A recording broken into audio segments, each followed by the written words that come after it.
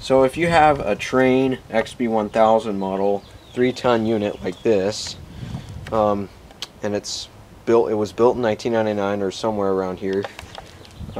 Basically, first step is there are 5/16 nut driver screws that you need to remove.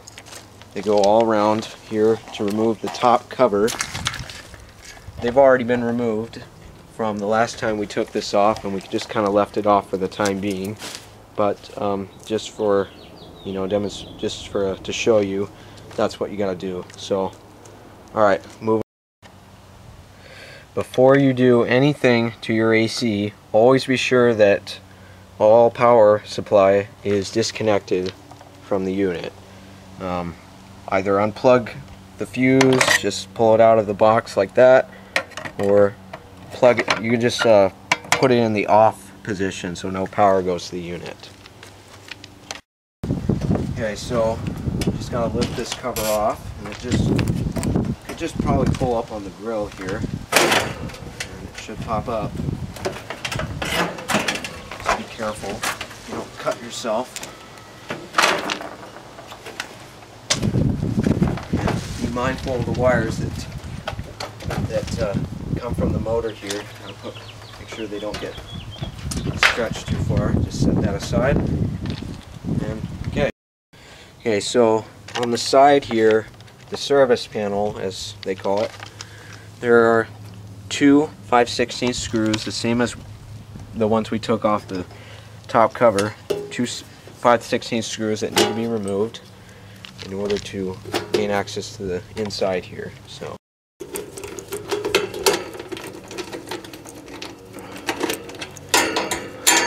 make sure you have a place to put these screws in here so they don't get lost. That metal dish here, I'll go get that.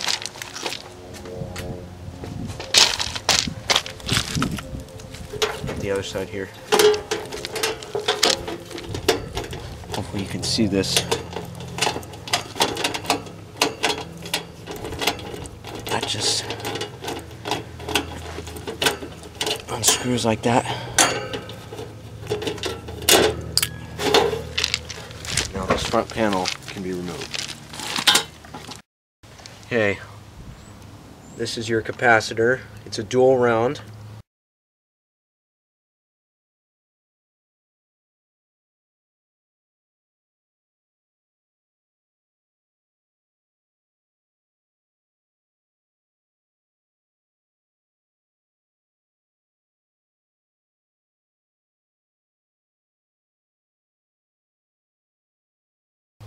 And your start switch, your contactors. So there are going to be 3 wires that connect to the motor that we're going to have to disconnect, and that would be the purple, the brown, and the black. So these just pull off.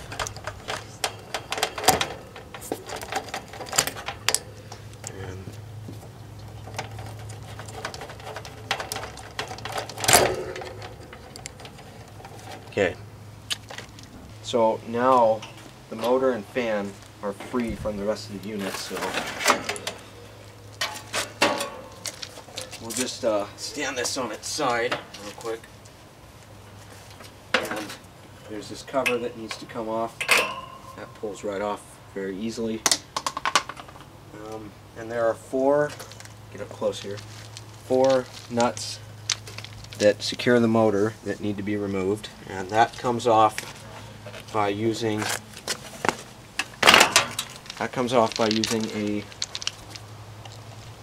11/32 socket. So just use your regular nut driver, and these nuts should just unscrew right off. And make sure you secure the motor firmly when you take them off, because the motor is heavy. I need the dish nearby. I'll just edit.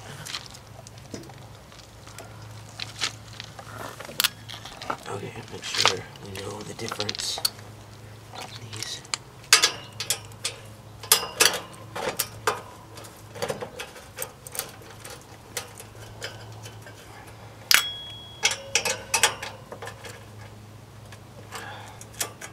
Okay, now this last nut here, you have to be very careful when you unscrew this, because at that point, that's when the motor will be all free. Except you just gotta fish out the wires from the tube there. Now, there's your old motor.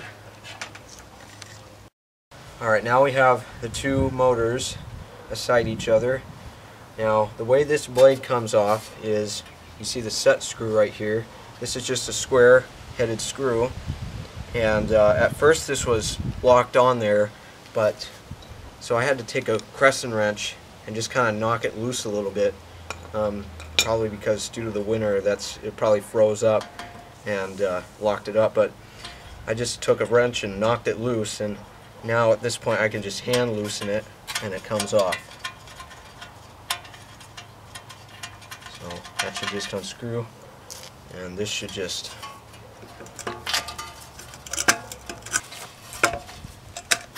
there we go. See, it just lifts off right like that. Be careful you don't damage the bearing on the motor, by the way. This should just pull up like that. There we go. Just needed to be straight. So now I guess we'll just transfer this. Yeah, it is kind of dirty inside here, so but I'll just transfer this to the new one. So, gotta align this shaft up here. There's a flat side where this screw hole will line up. So, gotta make sure you get that lined up with that. So, that should just set on there.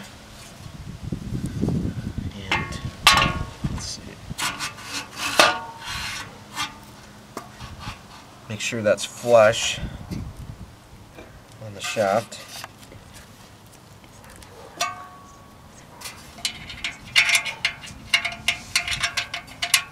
So this should just screw on now.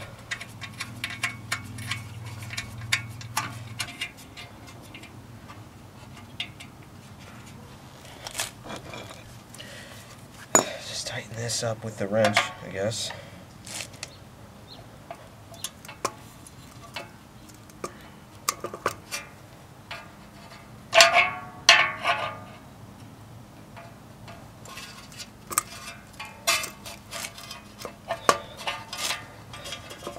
Yeah, that should be good enough. Okay, so the new motor is ready to be installed onto the grill. Alright, always remember that when you go to put the motor back in, always remember to remove these nuts before doing so, because they have to go on the other side of the grill. So just loosen them one at a time. Just be careful you don't scratch the paint. Okay. So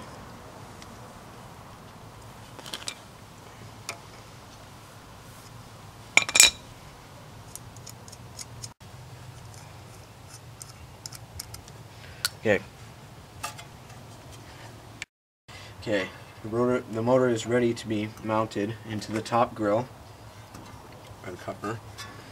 But first we gotta fish these wires in through this little tube over here. Just fish them through until they come out the other end. Pull them out like that. Make sure that the part where the wires come out right here, make sure that's lined up with the tube. And line the legs of the motor up with the holes in the grate or cover or whatever, which they are. So okay, let's pull the wires through. And alright, so now we gotta turn this over and reinstall the nuts. Put the new ones on. So this has got to be turned over here. Hold the motor so it doesn't fall out. Make sure you get a good hold on it. Okay. So first just screw the nuts on there so they're hand tight. Can you get a close up? So let's get them started.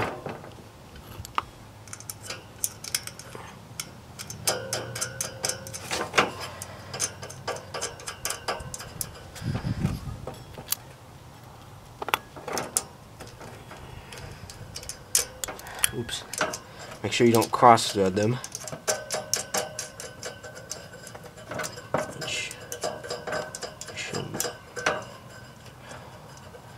Okay, and just screw them on with the nut driver.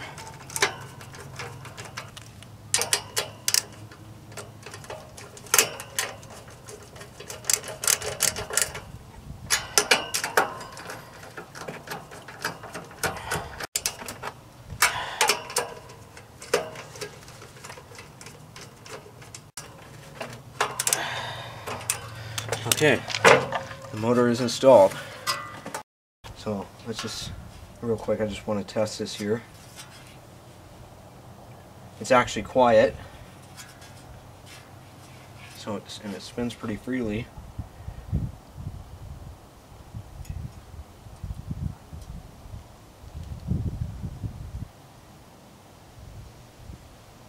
Not bad. When putting the top cover back on, just be mindful of the wires there. There's that cutout where they will go. Make sure they fit in there before you reattach that. So okay, so for reattaching these wires, the violet one or the purple one goes on the common terminals. Just be careful you don't touch the capacitor terminals because this is not discharged. Wasn't fully sure about doing that from the other wires being there. The black goes here in this terminal. Make sure that gets a nice tight fit there. And the brown wire goes on the fan terminal back here.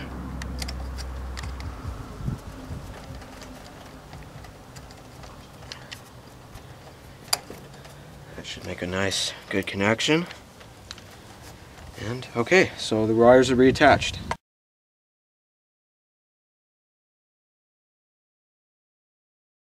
Okay, so that's pretty much it of really repairing this. Now all you gotta do is just install the covers back on.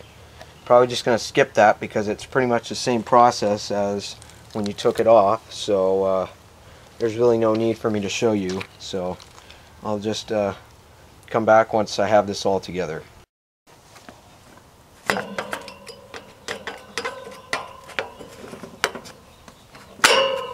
Okay, and it's back together. Now for the testing, the moment of truth. Let's hope this is it. If it works, great. If not, well, who knows what to do next. So just flip this around.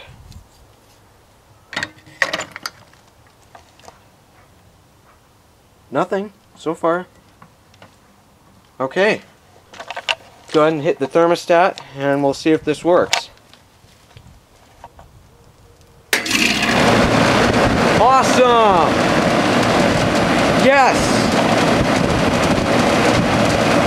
Alright! Love that kind, it's working! And it's spinning at its full speed, so yep, it's blowing air out here, so it's working. Awesome. We did good, guys. We did good. So, I guess we were right. It was the fan motor, just shorted internally. Here's the old one here. You can tell by the rust and the noise it makes.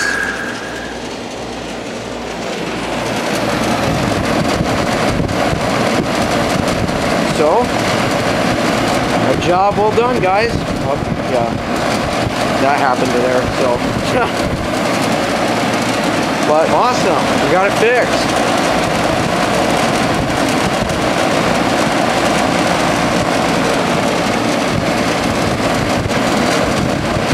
All right.